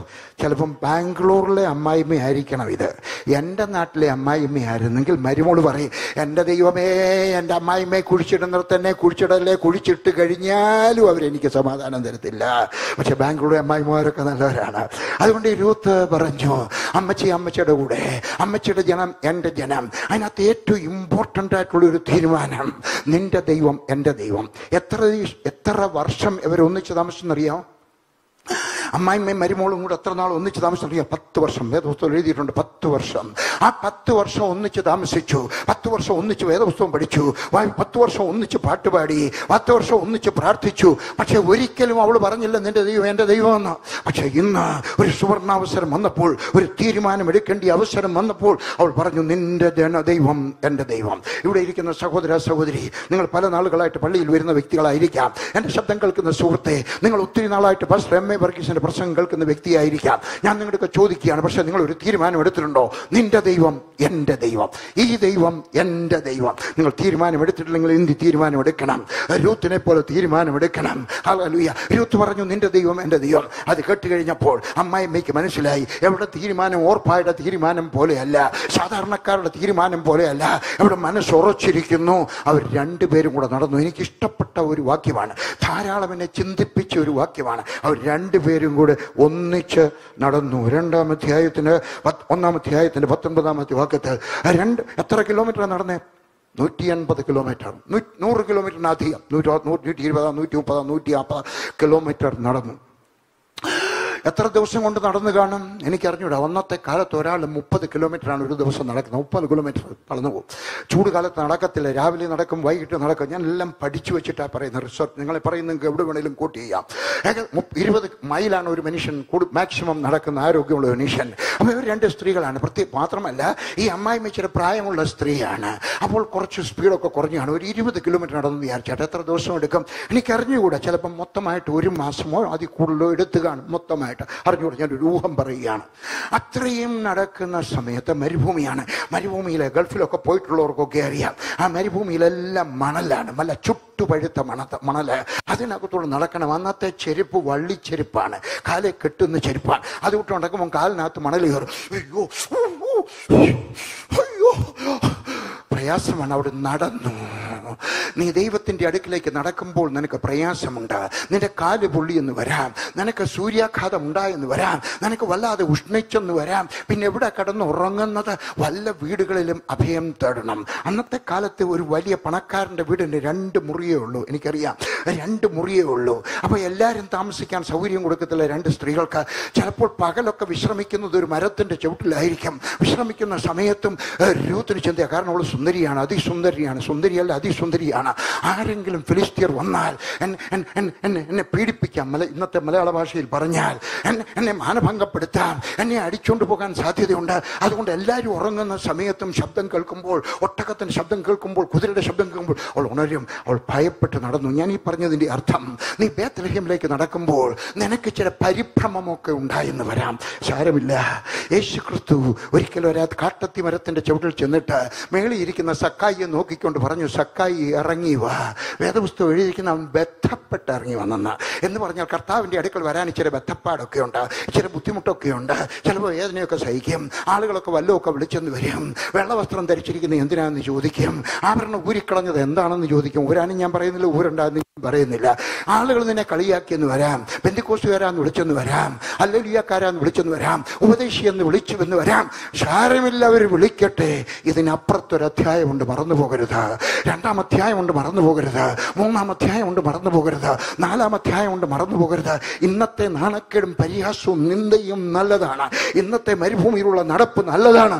4-ാം അധ്യായത്തിനകത്ത് അധ്യായം നിന്നെ കാത്തിരിക്കുകയാണ്. രൂത്തെ നഷ്ടപ്പെടരുത്. അവർ 2 പേരും കൂടെ നടന്നു. അതിൻ്റെ അവസാനത്തെ വാക്യം, 4 അധ്യായത്തിൻ്റെ അവസാന വാക്യങ്ങൾ സുന്ദരമാണ്, നല്ല മണിമുഴക്കമുള്ള വാക്യങ്ങളാണ്. അവർ ചെന്നത് യവക്കൊയ്ത്തിൻ്റെ കാലത്തായിരുന്നു. യവം എന്ന് പറഞ്ഞാൽ ബാർലി. അറിയാൻ വയ്യാത്തൊരു എഴുതിയെടുത്താട്ട്, യവം എന്ന് പറഞ്ഞാൽ ബാർലി. ബാർലിയുടെ കൊയ്ത്ത് കാലത്താണ് ചെന്നത്. അവർ ബേത്ലഹേമിൽ മടങ്ങി വന്നത് കൊയ്ത്ത് കാലത്തായിരിക്കും. നീ ദൈവത്തിൻ്റെ അടുക്കൽ വരുന്നത് കൊയ്ത്ത് കാലമായിരിക്കും. നിനക്ക് നന്മ, നാട്ടിൽ സന്തോഷം, നാട്ടിൽ ആനന്ദം. ഇത് ചിങ്ങമാസമാണ് അല്ലേ? കേരളത്തിലെ ചിങ്ങമാസം സന്തോഷത്തിൻ്റെ മാസമാണ്. ഹല്ലേലൂയ. ഓണമുള്ളത് കൊണ്ടല്ല, കൊയ്ത്ത് കാലമായതുകൊണ്ട്. നീയും ദൈവത്തിന്റെ അടുക്കൽ വരുന്നത് സമയത്ത് അത് കൊയ്ത്തുകാലമായിരിക്കും. ഇച്ചിരി ദുഃഖമൊക്കെ ഉണ്ട്, അയ്യോ ആണെന്ന്. പക്ഷെ ഓർക്കുക, നീ ബേത്ലഹേമിൽ എത്തുമ്പോൾ, ദൈവത്തിന്റെ സന്നിധാനത്തിൽ എത്തുമ്പോൾ അവിടെ കൊയ്ത്തുകാലമായിരിക്കും. അവിടെ കൊയ്ത്തുകാലമായിരുന്നു. അപ്പോഴത്തേക്ക് നാട്ടുകാരൊക്കെ ഓടി വന്നു. അയ്യോ, ഇതാരാ വന്നിരിക്കുന്നത്? അയ്യോ, നമ്മുടെ നവോമി അല്ലയോ? ഈ പെൺകൊച്ചേതാ ഈ സുന്ദരിയായ? ഇത് ഐശ്വര്യ മറന്നുപോയി കേട്ടോ. ഒരു സിനിമാ താരം ഉണ്ടല്ലോ, ആരാണ്ട് ഐശ്വര്യ അല്ലയോ? ഇത് അതിൻ്റെ അനിയത്തിയാണോ? അല്ല, എൻ്റെ മരുമോള് ഭർത്താവ് അയ്യോ മരിച്ചുപോയി. അന്നേരം അവളെ വിളിച്ചു നവോമി. അവൾ പറഞ്ഞു, എന്നെ നവോമി എന്ന് വിളിക്കരുത്, എന്നെ വിളിച്ചാട്ട് മാറാ, നിങ്ങളുടെ പേര് നിങ്ങൾ മാറ്റരുത്. ദൈവം ഇന്ന് രാവിലെ എൻ്റെ ഒക്കെ പറഞ്ഞു, പലരും പറയുന്ന അയ്യോ എൻ്റെ കഷ്ടകാലം, നിങ്ങളുടെ പേര് നിങ്ങൾ മാറ്റരുത്. അയ്യോ എൻ്റെ വേദനയുടെ കാലം, മാറ്റരുത്. നിങ്ങളുടെ പേര് വേറെ ആരും വിളിച്ചില്ല, ദൈവം അങ്ങനെ വിളിച്ചില്ല, നീ സ്വയം നിന്റെ പേര് മാറ്റരുത്. ദൈവം ഇന്ന് രാവിലെ എൻ്റെ ഒക്കെ പറഞ്ഞു, ഇത് പ്രസംഗിക്കണമെന്ന് പറഞ്ഞു. ഹല്ലേലൂയ. നിന്റെ പേര് നീ മാറ്റരുത്. ഹല്ലേലൂയ. പിശാച് നിന്നെ എന്ത് വേണേലും വിളിക്കട്ടെ, പക്ഷെ ദൈവം നിന്നെ വിളിച്ച പേരിനകത്ത് നിന്നെ വിളിക്കണം. നിന്റെ പേരെന്താണ്? ഹല്ലേലൂയ. നവോമി, ഡിലൈറ്റ്, സന്തോഷം. അത് വേണം വിളിക്കാൻ. നിന്റെ പേര് നീ മാറ്റരുത്. കഷ്ടകാലം എന്ന് വിളിക്കരുത്, ദുഃഖത്തിന്റെ പാനപാത്രം എന്ന് വിളിക്കരുത്. ഹല്ലേലൂയ. അവരോട് ചെന്നു. അപ്പൊ രാത്രിയൊക്കെ വർത്തമാനം പറഞ്ഞൊക്കെ ഇരുന്നപ്പോഴത്തേക്ക് നേരെ ഒത്തിരിയായി കാണാം. അവർ വന്നു, വേറൊരാൾ വന്നു. എല്ലാവരും വന്നു കഴിഞ്ഞ് വർത്തമാനമൊക്കെ പറഞ്ഞ് കിടന്നപ്പം മണി എനിക്ക് അറിഞ്ഞൂടാ, 12 മണിയോ 1 മണിയോ ഒക്കെ ആയി കാണാം. വേദപുസ്തകം പറയുന്നു, അതിരാവിലെ രൂത്ത് എഴുന്നേറ്റു. 2-ാം അധ്യായം. അമ്മായി അമ്മയുടെ കൂടെ ഒരു ചോദ്യം ചോദിച്ചു, അമ്മച്ചി ഞാൻ പോട്ടെ, എവിടെയെങ്കിലും പോയിട്ട് കാലാ പെറുക്കട്ടെ. എൻ്റെ മലയാളം എല്ലാവർക്കും മനസ്സിലാവുകയായിരിക്കാണ്. കാലാ പെറുക്കട്ടെ പറഞ്ഞ് കാലാ പെറുക്കാൻ പോട്ടെ. അനുവാദം ചോദിച്ചിട്ടാ പോയെ. മരുമക്കൾ കേട്ടക്കണം, നിങ്ങൾ MBBS ഡോക്ടറായിരിക്കും, എഞ്ചിനീയർ ആയിരിക്കും. അതുകൊണ്ട് ഞാനെന്തിനാ അമ്മായിമ്മയുടെ ഒക്കെ ചോദിക്കണം? അമ്മായിമ്മയുടെ ജോലി നോക്കട്ടെ, ഞാൻ എൻ്റെ ജോലിക്ക് പോകരുത്. അനുവാദം ചോദിക്കണം. അമ്മായിമ്മയ്ക്ക് പഠിത്തം കുറേ ഉള്ളായിരിക്കാം, 4-ാം ക്ലാസ്സിൽ പഠിച്ചിട്ടുള്ളതായിരിക്കാം, ഇംഗ്ലീഷ് ABCD അറിയത്തില്ലായിരിക്കാം. പക്ഷെ അനുവാദം ചോദിച്ചു. വേദപുസ്തകത്തിൽ പഠിപ്പിക്കുക ഇത് കേട്ടോ. ഇത് എൻ്റെ അഭിപ്രായം പറയല്ല, വേദപുസ്തകത്തിൽ നിന്ന്. ഹല്ലേലൂയ. അവള് സുന്ദരിയായ മരുമകൾ അമ്മായിമ്മയുടെ അനുവാദം ചോദിച്ചു. അമ്മച്ചി, ഞാൻ പോയിട്ട് കൊയ്യുന്നവരുടെ പുറകെ കാല പെറുക്കുന്ന ആരെങ്കിലും ദൈവം ഒക്കെ കാല പെറുക്കാൻ ഒക്കത്തില്ല. ഇവിടെ ആരാണെന്നറിയാം? മോവാബ്യരാണ്. യഹൂദനും മോവാബ്യരുമായിട്ട് യാതൊരു സമ്പർക്കവും ഇല്ല എന്ന് പറഞ്ഞു. അതുകൊണ്ട് ആരെങ്കിലും എന്നെ അനുവദിച്ചാൽ ഞാൻ. അവൾ അനുവാദം കൊടുത്തു, അമ്മായിമ്മ അനുവാദം കൊടുത്തു. അവളവിടെ ചെന്നു. ഇനി നിങ്ങളത് കൾച്ചർ മനസ്സിലാക്കണം. എൻ്റെ പുസ്തകത്തിനകത്ത് ഞാനെല്ലാം വിശദീകരിച്ചിട്ടുണ്ട്. യഹൂദന്മാർ കൊയ്ത് കയറുന്നു, പാട്ട് പാടിക്കൊണ്ട് വരുന്നത്. എന്താതിശയമേ ദൈവത്തിൻ സ്നേഹം, എത്ര അവർ കൊയ്തുകൊണ്ട് ഇങ്ങനെ മുമ്പോട്ട് പോവുകയാണ്. അപ്പൊ കാല പെറുക്കുന്ന യഹൂദന്മാർ അവിടെ പുറകെയുണ്ട്. അടുത്ത് നിൽക്കാൻ ഞങ്ങൾക്ക് നെൽപ്പാടമൊക്കെ ഉണ്ടായിരുന്നുകൊണ്ട് എനിക്കറിയാം. കൊയ്യുമ്പോൾ കുറച്ച് പുറകെ നിൽക്കണം, അല്ലെങ്കിൽ അവിടുന്ന് നെല്ലൊക്കെ മോഷ്ടിച്ചളയും. പുറജാതിയായിട്ടുള്ളവര് ഈ കാല പെറുക്കുന്ന യഹൂദ പെൺകുട്ടികളുടെയും പുറകെ നിൽക്കണം. അവരുടെ കൂടെ കയറാനൊക്കത്തില്ല, അവരുടെ കൂടെ നിൽക്കാനൊക്കത്തില്ല. ഏറ്റവും പുറകിൽ അവളൊന്ന് കാല പെറുക്കി. ഇനിയും പറയുന്നത് കേട്ടാട്ടെ. ചെറിയ ജോലി ചെയ്യാനും അവൾ തയ്യാറായിരുന്നു. ചെറിയ ജോലി ചെയ്യാനും. സഭയിൽ നിങ്ങൾ, ഞാൻ ചോദ്യം ചോദിക്കട്ടെ, നിങ്ങൾ ഇന്നോട് വന്നിട്ട് എന്തെങ്കിലും ജോലി ചെയ്തോ? ഇരുന്നു കസേര ചൂടാക്കി. അതല്ല ഞാൻ ചോദിച്ചത്. ഏതെങ്കിലും ജോലി ചെയ്യണം. ജോലി ചെയ്യാൻ അറിയാൻ വയ്യാത്തൊരു പാസ്റ്ററൊക്കെ ചെന്ന് ചോദിക്കണം, പാസ്റ്റർ ഒരു ജോലി പറഞ്ഞാട്ട് ഞാൻ ചെയ്യാൻ തയ്യാറാണ്. അത് കക്കൂസ് കഴുകുന്നതായിരിക്കാം, വണ്ടി പാർക്ക് ചെയ്യിക്കുന്നതായിരിക്കാം, പാസ്റ്ററുടെ ബാഗ് എടുക്കുന്നതായിരിക്കാം. ഏതെങ്കിലും ജോലി എന്തെങ്കിലും ചെയ്യണം. അവൾ ചെറിയ ജോലിയും ചെയ്യാൻ തയ്യാറായിരുന്നു. തിരുവനന്തപുരത്ത് ഒരു ഓർത്തഡോക്സ് സഭയുണ്ട്. ആ സഭയിലെ കപ്പ്യാര് തൂപക്കുറ്റി വീശുന്നത് ആരാന്നറിയാം? Doctor Babu Paul IAS.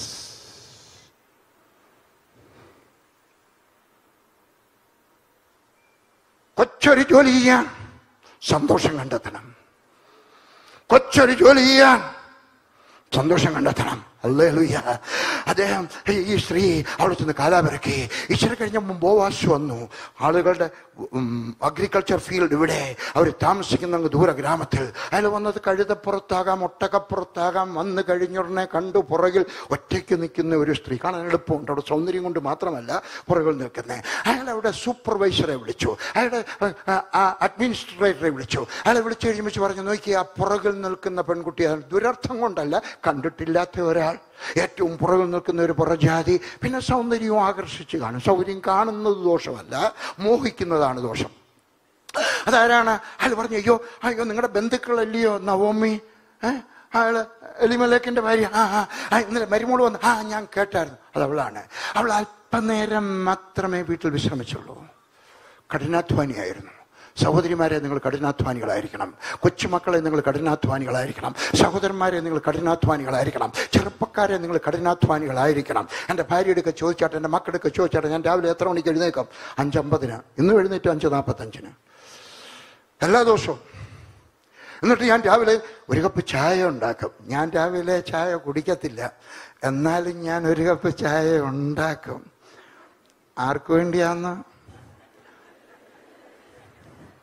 അറിയാം. ആർക്ക് വേണ്ടിയായിരിക്കും? അവനെ, ഞാൻ നിങ്ങളുടെ നാട്ടുകാരനാണെന്നോ പെമ്പളയ്ക്ക് ചായ ഉണ്ടാക്കി കൊടുക്കാൻ? അല്ല, എൻ്റെ ഭാര്യ രാവിലെ ചായ കുടിക്കത്തില്ല. ഞങ്ങൾക്കൊരു ചൗക്കിദാരുണ്ട്. ഞങ്ങളുടെ അല്ല, ഞങ്ങൾ 64 ഫ്ലാറ്റ് ഉണ്ട്. ആ ഫ്ലാറ്റിനകത്താണ് ഞാൻ താമസിക്കുന്നത്. ആ ഫ്ലാറ്റിന് ഒരു സെക്യൂരിറ്റി ഗാർഡുണ്ട്. അയാൾക്ക് ഒരു കപ്പ് ചായ ഉണ്ടാക്കി ഞാൻ കൊടുക്കും. ഞാൻ ഇംഗ്ലീഷിലും കുടിക്കത്തില്ല. എന്നിട്ട് ഞാൻ നടക്കാൻ പോകും. അതിരാവിലെ നടക്കും. 2 ഇയർഫോണൊക്കെ വെച്ച് 2 മെസ്സേജും ഒക്കെ കേട്ട് ഞാൻ രാവിലെ നടക്കും. എന്തിനാ നടക്കുന്നറിയാം? അല്ലെങ്കിൽ എൻ്റെ സെൻട്രൽ പാസ്റ്റർ, സോറി മധ്യപ്രദേശ് ഇങ്ങനെ പൊങ്ങി വരും. എൻ്റെ മധ്യപ്രദേശ് പൊങ്ങുന്നത് എനിക്കിഷ്ടമല്ല. എൻ്റെ ഉത്തർപ്രദേശോ ഇങ്ങനായി. ഇനി മധ്യപ്രദേശ് കൂടെ അങ്ങനെ ആയിക്കഴിഞ്ഞാൽ വൃത്തികേടാ. ഞാനൊരു കഠിനാധ്വാനിയാണ്. എവിടുന്നാണ് ഞാൻ? നിങ്ങൾ വിചാരിച്ചേക്കാം ഞാൻ ജനിച്ചത് അങ്ങനെയാന്ന്. അയ്യോ അല്ല, ഞാൻ സത്യം പറയാൻ. എൻ്റെ പപ്പ എന്നെ പല പ്രാവശ്യം ശപിച്ചിട്ടുണ്ട്. എടാ മുടിഞ്ഞവനെ, എടാ കൈയെടുത്ത് മെയ് ചൊറിയാത്തവനെ. അതിനും പെങ്ങളെ വിളിക്കണം, പുറമൊന്ന് ചൊറിഞ്ഞ്. എൻ്റെ പപ്പ എന്നെ പല പ്രാവശ്യം ശപിച്ചിട്ടുണ്ട്. എന്നാൽ ഞാൻ രക്ഷിക്കപ്പെട്ട് കഴിഞ്ഞപ്പോൾ ഞാൻ വേദപുസ്തകത്തിനകത്ത് കണ്ടു, അബ്രഹാം കന്നാലിയെ തീറ്റുകാരനായിരുന്നു, ആടിനെ തീറ്റുന്നവനായിരുന്നു, അവൻ കഠിനാധ്വാനിയായിരുന്നു. ഇസ്ഹാക്ക് കഠിനാധ്വാനിയായിരുന്നു, യാക്കോബ് കഠിനാധ്വാനിയായിരുന്നു, യോസഫ് കഠിനാധ്വാനിയായിരുന്നു. വേദപുസ്തകത്തിനകത്ത് അനുഗ്രഹിക്കപ്പെട്ട എല്ലാവരും കഠിനാധ്വാനിയായിരുന്നു. ചെറുപ്പക്കാരാ, നീ കഠിനാധ്വാനിയായി തീരണം. ചെറുപ്പക്കാരി, നീ കഠിനാധ്വാനിയായി തീരണം. അങ്കിളെ, നീ കഠിനാധ്വാനിയായി തീരണം. മടിയനായിരിക്കരുത്, വെറുതെ ഇരിക്കരുത്. ടെലിവിഷന്റെ മുമ്പിൽ റിമോട്ട് കൺട്രോൾ കൊടുത്തോണ്ട് കിടും. ദൈവം സ്ത്രീകളെ സൃഷ്ടിച്ച് എന്തിനാന്നറിയാം? ഭർത്താവിന്റെ റിമോട്ട് കൺട്രോൾ കണ്ടുപിടിക്കാൻ. അടി അതെവിടാന്നറിയാമോ? ഹല്ലേലൂയ. ഇല്ല, കഠിനാധ്വാനിയായിരുന്നു. സൂപ്പർവൈസർ പറയുന്നുണ്ട് അവൾ അല്പനേരം മാത്രമേ വിശ്രമിച്ചുള്ളൂ. അതുകൊണ്ട് അത് കേട്ടുകഴിഞ്ഞപ്പോൾ അയാൾ ശ്രദ്ധിച്ചു. കഠിനാധ്വാനിയായ എൻ്റെ ബന്ധുവായ ഭർത്താവ് മരിച്ചുപോയ സുന്ദരിയായ അയാൾ ശ്രദ്ധിച്ചു. അവിടെ സ്വഭാവമെല്ലാം ശ്രദ്ധിച്ചു. കുറച്ച് കഴിഞ്ഞപ്പോൾ അവർ ശ്രദ്ധിച്ചു. എല്ലാവരും ചോറുണ്ണാണ്ടിരിക്കുന്ന സമയത്ത് ചപ്പാത്തി, അവിടെ ചോറില്ല അന്നത്തെ കാലത്ത്, ചപ്പാത്തി കഴിക്കുന്ന സമയത്ത് കണ്ട് അവൾ വെറുതെ മാറി നിൽക്കുന്നു. ഇനി വന്നേ കൊച്ചെ, അവരെ വിളിക്കുന്നത് ഇങ്ങനെയാണ്, നമ്മൾ വിളിക്കുന്നത് ഇങ്ങനെയാണ്, അവർ വിളിക്കുന്നത് ഇങ്ങനെ. ഇനി വന്നേ, എന്താ ആഹാരം കഴിക്കാതെ? ഞാൻ ഇന്നലെ വന്നതല്ല ഉള്ളൂ, വീട്ടിലെ ആഹാരം ഇല്ലായിരുന്നു, ഞാൻ വീട്ടിൽ പോയി വൈകുന്നേരം കഴിച്ചോളൂ. ഇല്ല, ഇന്ന പിടിച്ചാട്ടെ, ഇങ്ങോട്ട് കാണിച്ചാട്ടെ, നിന്റെ ഉത്തരീയം കാണിച്ചാട്ടെ. ഉത്തരീയത്തിനകത്തോട്ട് ഒരു പിടി മലര് വാരിയിട്ടു.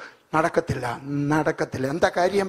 അയ്യ, യേശു ക്രിസ്തുവിന്റെ അടുക്കൽ ഈ രൂത്തിന്റെ സംഭവം കഴിഞ്ഞിട്ട് ആയിരക്കണക്കിന് വർഷം കഴിഞ്ഞപ്പോൾ യേശുവിന്റെ ചെന്നിട്ട് ഒരു സ്ത്രീ അടുക്കൽ വെള്ളം ചോദിച്ചപ്പോൾ എന്ന് പറഞ്ഞു, ഞാൻ തരത്തില്ല.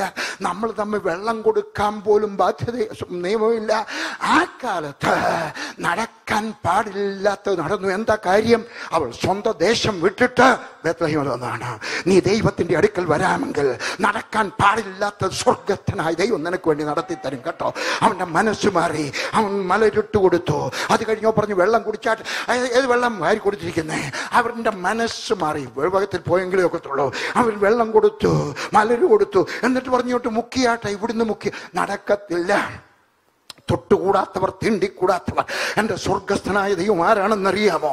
അവൻ്റെ അടുക്കൽ വരുന്ന രൂത്തിന് വേണ്ടി ബോവാസിന്റെ മനസ്സ് മാറ്റുന്നവർ, കൃഷിക്കാരുടെ മനസ്സ് മാറ്റുന്നവർ, സൂപ്പർവൈസർമാരുടെ മനസ്സ് മാറ്റുന്നവർ, ആ സകലരുടെയും മനസ്സ് മാറ്റുന്നവർ. ഇവിടുന്ന് വെള്ളമൊക്കെ കുടിച്ചാട്ടെ, വൈകുന്നേരം പോകാൻ അന്നേരം. എന്നിട്ട് വേലക്കാരെ വിളിച്ചിട്ട് ബോവാസ് പറഞ്ഞു, 5-6 കതിരൊന്ന് വലിച്ചിട്ടേക്കട്ടെ. ആ വേലക്കാർ വരെ സമ്മതിച്ചു. വേലക്കാർ വയ്ക്കാൻ ഞങ്ങൾക്കെന്താ ആവശ്യം? അവർക്ക് വേണമെങ്കിൽ ഇങ്ങോട്ട് പറിക്കട്ടെ. ഞങ്ങൾ ഇല്ല, വേലക്കാരുടെയും മനസ്സ് മാറ്റി. നിനക്ക് വേണ്ടി എക്സ്ട്രാ ഫേവർ മാത്രമല്ല, എക്സ്ട്രാ ഫേവർ തരുന്നവനായ ദൈവം. ഹല്ലേലൂയ. എന്താ കാര്യം? നീ ദേശം വിട്ടിട്ട് മരുഭൂമിയിലൂടെ വന്ന. ഹല്ലേലൂയ. മാത്രമല്ല, ഒരു ദിവസം നീ പറഞ്ഞില്ലയോ നിന്റെ ദൈവം എൻ്റെ ദൈവം എന്താ? അത് കേട്ടവനായ ദൈവം ബോവാസിന്റെ മനസ്സ് മാറ്റി, വേലക്കാരുടെ മനസ്സ് മാറ്റി, സൂപ്പർവൈസർമാരുടെ മനസ്സ് മാറ്റി, ജോലിക്കാരുടെ മുഴുവൻ മനസ്സ് മാറ്റി. അവര് വലിച്ചിട്ട് കൊടുത്തു. അവള് വൈകുന്നേരം ഈ കതിരെല്ലാം കൂടെ കെട്ടി അവൾ അതും കൊണ്ട്, അയ്യോ മാത്രമല്ല അവരുടെ കൂടെ നിന്ന് പെറുക്കാൻ പറഞ്ഞു. യഹൂദന്മാരുടെ കൂടെ നിന്ന് കാല പെറുക്കാൻ പറഞ്ഞു കൊടുത്ത്. പ്രൊമോഷന്റെ പുറത്ത് പ്രൊമോഷൻ. നീ ദൈവത്തിന്റെ കൂടെ നടക്കുമ്പോൾ അനുഗ്രഹം ഒറ്റയ്ക്കൊറ്റയ്ക്ക് വരും. പക്ഷെ 1 2 3 അനുഗ്രഹത്തിന്റെ പ്രവാഹമായിരിക്കും. ഹല്ലേലൂയ. ഒറ്റയ്ക്കാ വരുന്നത്, പക്ഷെ ഓരോന്നാം. അവൾ വൈകുന്നേരം കതിരെടുത്തോണ്ട് അവിടെ പോയി, വീട്ടിൽ കൊണ്ടുപോയി. അവിടെ കൊണ്ടുവന്നിട്ട് ചവിട്ടിയപ്പം ഒരു പറയുണ്ടായിരുന്നു, ഒരു പറ നിറച്ച്. ഹല്ലേലൂയ. അന്നത്തെ കാലത്ത് ഒരു കുടുംബത്തിന്, ഒരു നല്ല കുടുംബത്തിന് 3 ദിവസത്തെ ആഹാരം. ഹല്ലേലൂയ. ഇനിയും പറയുന്നത് കേട്ടാട്ടെ. ഒഴിഞ്ഞ കൈകളുമായിട്ട് പോയി കറ്റയുമായിട്ട് മടങ്ങി വന്നു. എൻ്റെ ദൈവം ആരാണെന്നറിയാമോ? ഒഴിഞ്ഞവരെ കറ്റ കൊടുത്ത്. എങ്ങനെയാ കറ്റയും കൊടുത്ത് പോകുന്നറിയാമോ? ഞാൻ കൃഷിക്കാരനാണ്. കൃഷിയുള്ള നാട്ടിൽ നീ വന്നതാണ്. ഞാൻ കണ്ടിട്ടുണ്ട്. അവര് ഇങ്ങനെ വെച്ചോണ്ട് ഇങ്ങനെ പോകുമ്പോൾ കറ്റ കിടന്ന് കുലുങ്ങിയാണ്, നെൽമണികൾ കിടന്ന് കുലുങ്ങിയാണ്. എന്താ പറയുന്നേ? ഇത് അനുഗ്രഹത്തിന്റെ ആരംഭമാടി പെണ്ണേ. നീ ഇവിടെ വന്നത് നന്നായിടി പെണ്ണേ. ഇത് അനുഗ്രഹത്തിന്റെ ആരംഭമാണ്. നിനക്ക് നന്മ ഇനിയും വരാൻ പോകുന്നതേ ഉള്ളൂ. ഹല്ലേലൂയ. ഒഴിഞ്ഞ കൈകളുമായി പോയവളുടെ തലയിൽ കിരീടമണിയിക്കുന്നവനായ എൻ്റെ ദൈവം അടുത്ത ദിവസവും വന്നു. 3-ാം അധ്യായത്തിലേക്ക് പോവുകയാണ്. എൻ്റെ തലമുടി ഒന്ന് ഒതുക്കി വെച്ചോട്ടെ, അല്ലെങ്കിൽ ടെലിവിഷനകത്ത് മോശമായിട്ട് കാണത്തില്ല. ശരിയായ 3-ാമത്തെ അധ്യായത്തിലേക്ക് വരികയാണ്. ഹല്ലേലൂയ. 3-ാമത്തെ അധ്യായത്തിനകത്തേക്ക് കൊയ്ത്തുകാലം കഴിഞ്ഞു. ഏകദേശം 3 മാസം കൊയ്ത്തുകാലം കഴിഞ്ഞു.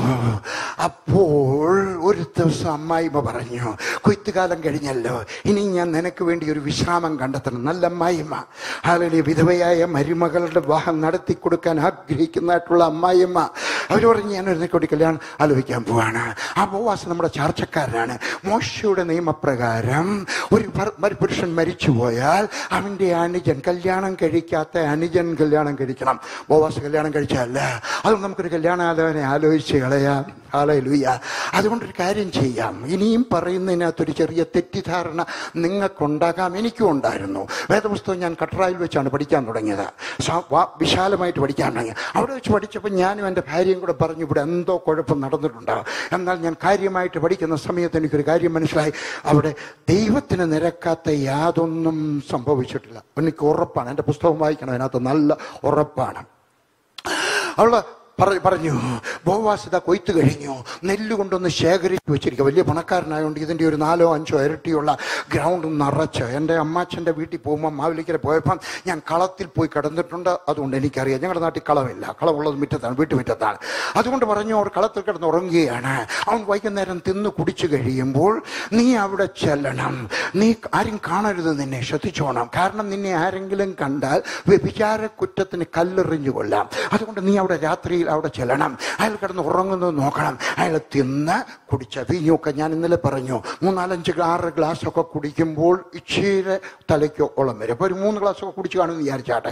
തലയ്ക്ക് ഓളം വരത്തില്ലെങ്കിലും കുടിച്ചു കഴിയുമ്പോൾ, തൃപ്തിയായി കഴിയുമ്പോൾ അയാൾ കിടന്നുറങ്ങാം. അയാൾ കിടന്നുറങ്ങുന്ന സമയത്ത് നീ ദൂരെ നിന്ന് ശ്രദ്ധിക്കണം, എവിടെയാണ് അയാൾ കിടക്കുന്നതെന്ന്. അബദ്ധം പറ്റിപ്പോരുത്, ആള് മാറിപ്പോരുത്. അയാൾ കിടന്നു കഴിയുമ്പോൾ അയാളുടെ കാലിൻ്റെ അടുക്കിലെ പുതപ്പ് നീക്കിയിട്ട് നീ എന്ന് അവിടെ കിടക്കണം. കൂടെ കിടക്കുകയല്ല, കാലിൻ്റെ അവിടെ കിടക്കണം. എളിമയെ കാണിക്കുന്നു. അവൾ സമ്മതിച്ചു. ഞാൻ അന്നേക്ക് സമ്മതിക്കത്തില്ല. എന്താ കാര്യം? അയാൾക്ക് വേണമെങ്കിൽ വിളിച്ച് വേലക്കാരുടെ ഒക്കെ പറയാമെങ്കിൽ അവർ കൊന്നുകളയാം. അയാൾക്ക് ആരെങ്കിലും കണ്ടാൽ. പക്ഷെ അവൾ അമ്മായിയമ്മയെ വിശ്വസിച്ചു. ഞാനൊരു ചോദ്യം ചോദിക്കാൻ പോവാ. സഹോദരി, നിന്നെ നിന്റെ മരുമക്കൾ വിശ്വസിക്കുമോ? സഹോദര, ഞാൻ നിങ്ങളെ ചോദിക്കുക, നിങ്ങളുടെ മരുമകൾ നിങ്ങളെ വിശ്വസിക്കുമോ? ഹല്ലേലൂയ. ഒരു രാത്രി ഒരു ഹോട്ടൽ മുറിയിൽ അമ്മായിയപ്പൻ്റെ കൂടെ ഒരു മരുമകൾക്ക് കിടക്കണമെങ്കിൽ അവർക്ക് ഹൃദയത്തുടിപ്പില്ലാതെ വിശ്വാസത്തോടെ കിടക്കുവാനുള്ള വിശ്വാസം അമ്മായിയപ്പൻ ഉണ്ടാക്കി കൊടുക്കണം. ഞാൻ ഇച്ചിരി തുറന്നൊക്കെ പറയുമ്പോൾ നിങ്ങൾ പിണങ്ങരുത്. എൻ്റെ സ്വഭാവമാണ് തുറന്നു പറയുന്നത്. എൻ്റെ തീരുമാനമാണ്. എൻ്റെ മരുമക്കൾക്ക് എന്നിൽ വിശ്വാസം ഉണ്ടായിരിക്കണം. അമ്മായിയമ്മ വിശ്വസിച്ചു. അയാൾ കിടക്കുന്നിടത്ത് എവള് പോയി. എവള് പേടിച്ചായിരിക്കും പോയത്. ദൈവമേ, പ്രാർത്ഥിച്ചു കാണാം, നിന്നെ ഞാൻ എൻ്റെ ദൈവമായിട്ട് സ്വീകരിച്ചതല്ലയോ, ഞാൻ അങ്ങോട്ട് പോവുകയാണ്, ആരും എന്നെ കാണല്ലേ, കണ്ടാൽ എന്നെ കല്ലെറിഞ്ഞു കൊന്നുകളയും. അവൾ ഒളിച്ചും പാത്തും അവിടെ ചെന്നിങ്ങനെ നിന്നു. അവളിങ്ങനെ ദൂരെ നിന്നിങ്ങനെ നിൽക്കുകയാണ്. കണ്ടു, ബോവാസ് ചപ്പാത്തി തിന്നുന്നു. 1, 2, 3, 4, 5 ഏമ്പക്കം വിട്ടു. അന്നത്തെ കാലത്ത് ഏമ്പക്കം വിടും, ഇന്നത്തെ കാലത്ത് ഏമ്പക്കം വിടുന്നത് ശരിയല്ല. അതുകൊണ്ട് കഴിഞ്ഞ വീഞ്ഞൊക്കെ കുടിച്ചിട്ട് കിടന്നുറങ്ങി. എല്ലാവരും ഉറക്കമായി.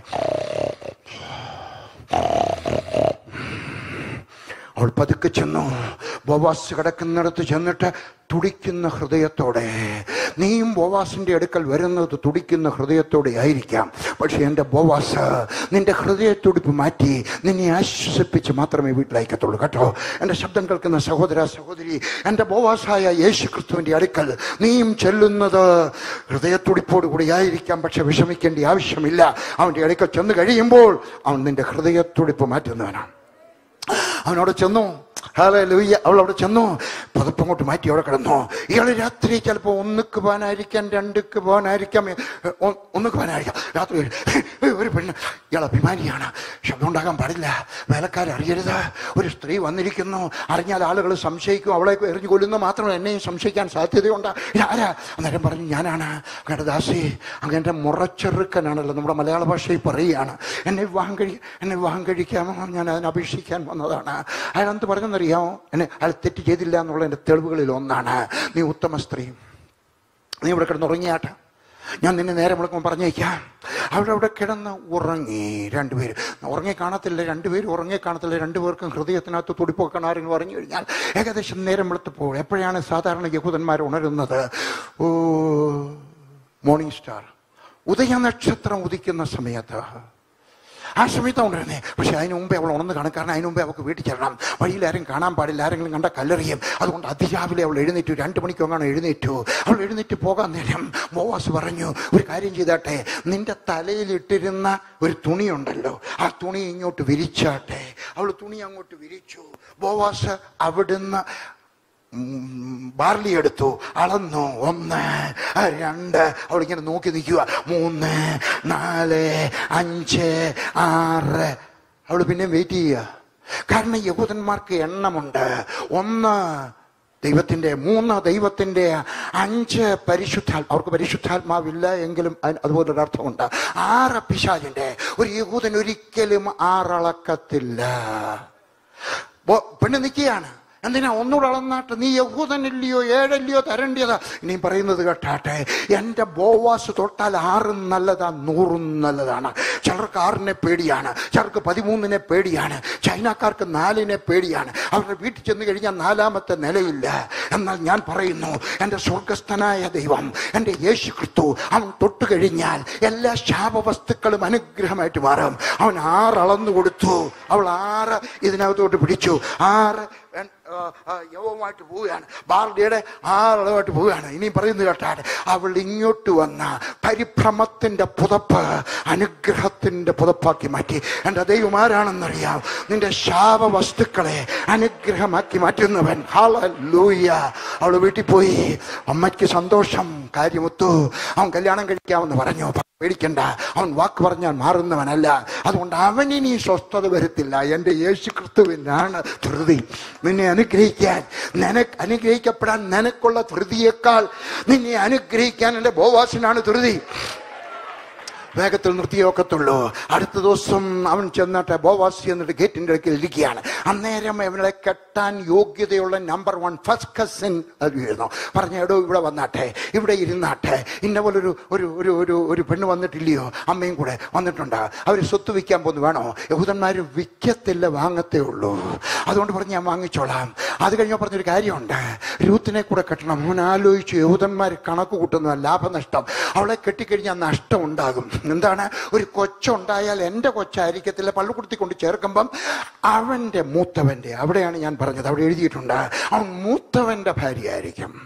അതുകൊണ്ട് കൊച്ചായിരിക്കും. അതുകൊണ്ട് എനിക്ക് കിട്ടത്തില്ല. തന്നല്ല, ഞാൻ കാശ് കൊടുത്ത വീതമെല്ലാം ആ കൊച്ചിന് പോകും. അവൻ പറഞ്ഞു, വേണ്ട, എനിക്കത് സാധ്യമല്ല. അയ്യോ, ഈ ബോവാസ് പറഞ്ഞാണ്, ദൈവത്തിന് സ്തോത്രം, ഞാൻ ആഗ്രഹിച്ച പെണ്ണ് എനിക്ക് കിട്ടിയല്ലോ, ഹല്ലേലൂയ, അതുകൊണ്ട് ഞാൻ കെട്ടിക്കോളാം. അതുകൊണ്ട് ഞാൻ പറഞ്ഞേ, അയാൾ വൃത്തികേട് കാണിച്ചുകൊള്ളുന്ന തെളിവ് അവിടെയാണ്. അയാൾ വൃത്തികേട് കാണിച്ചിട്ടുണ്ടായിരുന്നെങ്കിൽ കെട്ടാൻ ബാധ്യസ്ഥനായിരുന്നു. അയാൾ പറഞ്ഞു, ഒരു അബദ്ധം പറ്റിപ്പോയിട്ടുണ്ട്, അതുകൊണ്ട് ഞാൻ കെട്ടിക്കോളാം. ഇല്ല, അയാൾ തയ്യാറായിരുന്നു. മറ്റവൻ കെട്ടും നിങ്ങൾ കൊടുക്കാനായിട്ട് തയ്യാറായിരുന്നു. ഹല്ലേലൂയ.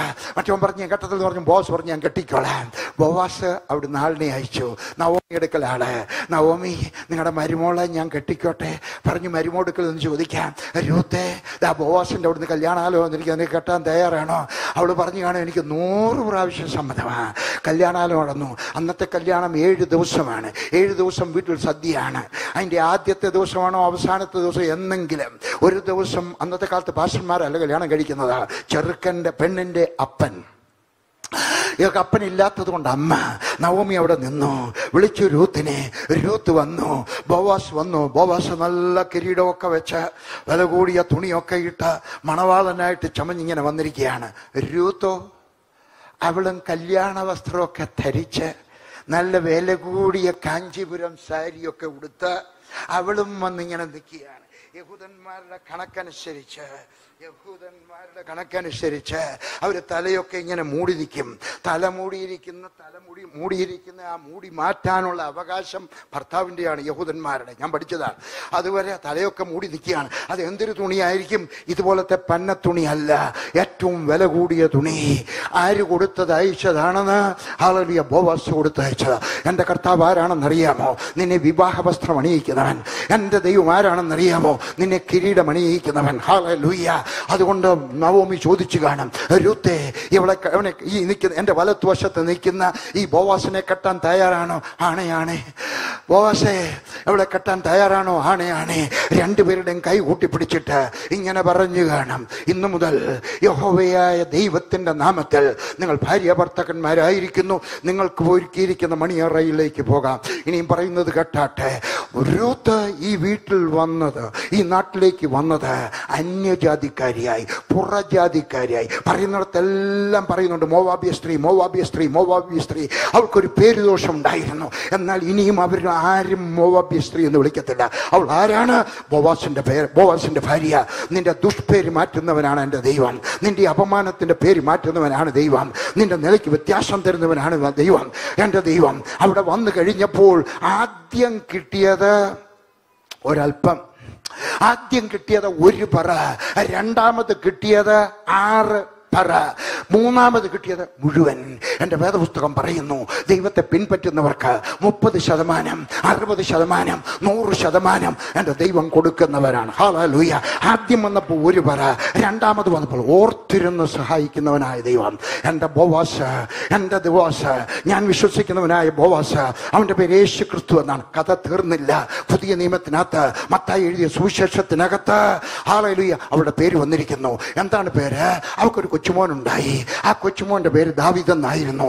അവർക്കൊരു കൊച്ചുമോനുണ്ടായി. അവന്റെ പേര് യേശു ക്രിസ്തു എന്നായിരുന്നു. ഇതാ മോവാബ്യ സ്ത്രീ, അപമാനിതയായ ഒരു സ്ത്രീ. അവൾ നിന്റെ ദൈവം എന്റെ ദൈവം എന്ന് പറഞ്ഞുകൊണ്ട് വന്നു കഴിഞ്ഞ സമയത്ത് പുതിയ നിയമത്തിനകത്ത് അവിടെ പേര് വന്നു. യേശു ക്രിസ്തുവിന്റെ വംശാവലിയിൽ അവിടെ പേര് വന്നു. എന്റെ ദൈവം ആരാണ്?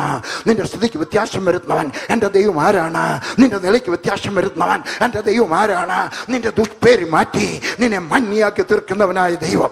എന്റെ കർത്താവായ യേശു ക്രിസ്തു നിന്നെ അനുഗ്രഹിക്കുന്നവനാണ്. ആർക്കാണ് ഇന്ന് അനുഗ്രഹത്തിന്റെ ആവശ്യം?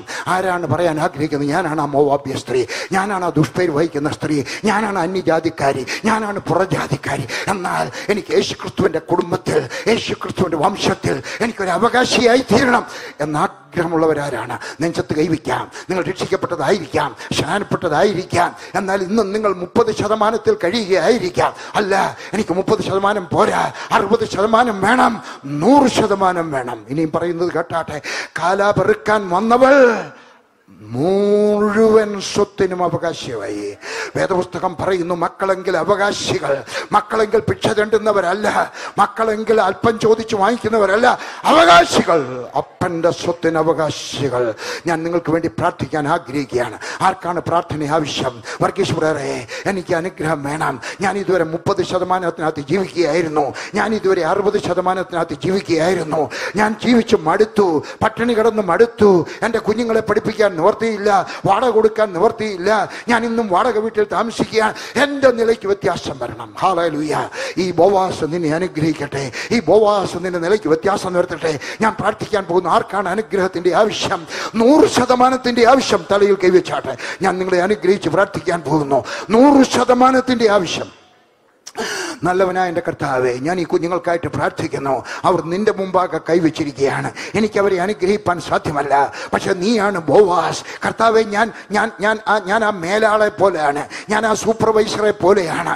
കർത്താവെ, ഞാൻ ഇവരെ നീയുമായിട്ട് കണക്ട് ചെയ്യുകയാണ്. എൻ്റെ കർത്താവെ, നീ അവരെ അനുഗ്രഹിക്കണമേ എന്ന് പ്രാർത്ഥിക്കുന്നു. യേശുവിൻ്റെ നാമത്തിൽ. അവർ കാലാ പെറുക്കാൻ വന്നവർ 30% നിൽക്കാൻ പാടില്ല, 60% നിൽക്കാൻ പാടില്ല, 100% അവർക്കുണ്ടാകട്ടെ. അവർ അനുഗ്രഹം പ്രാപിക്കട്ടെ, ദൈവത്തിന്റെ കൃപ പ്രാപിക്കട്ടെ, ദൈവത്തിന്റെ സന്തോഷം പ്രാപിക്കട്ടെ. വാടക വീട്ടിൽ നിന്ന് സ്വന്തം വീട്ടിൽ വരട്ടെ. അവരുടെ മക്കൾ പഠിക്കട്ടെ, IAS-കാരായി തീരട്ടെ, MBBS-കാരായി തീരട്ടെ, എഞ്ചിനീയേഴ്സ് ആയി തീരട്ടെ, പൈലറ്റുമാരായി തീരട്ടെ.